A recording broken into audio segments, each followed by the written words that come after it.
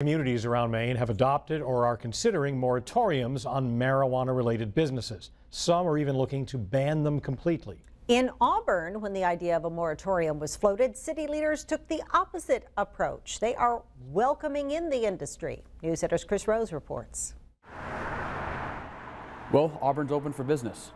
As you enter Auburn, the sign reads Certified Business Friendly. City leaders say that means they welcome all legal businesses. Auburn wants to send the message, I think, that we are open to all lawful business activity instead of making moral judgments about this particular section of the economy. City Councilor Jim Pross says the moral debate over marijuana is over in Maine. Under state law, it's now legal. For retail space, for commercial growing operations, whatever that might look like, we want to be at the table and make sure that we're not shutting the door to those opportunities.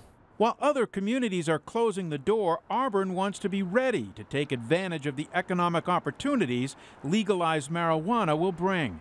We're going to decide where and how it will be deployed in the city, but we're open to it.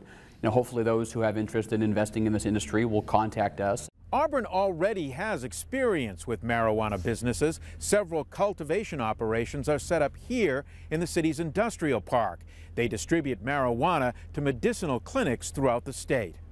This medical marijuana dispensary is now filling what was a vacant storefront at the Auburn Plaza. That dispensary is helping to keep that strip mall in business one way or another. If the marijuana industry can fill empty buildings and generate new tax dollars, leaders here say they will treat it like any other business and greet it with open arms. In Auburn, Chris Rose, News Center. Auburn City councilors have held 2 workshops on the marijuana issue now. The majority of members decided against a moratorium and favored keeping an open mind toward the potential economic opportunities when retail sales become legal next year.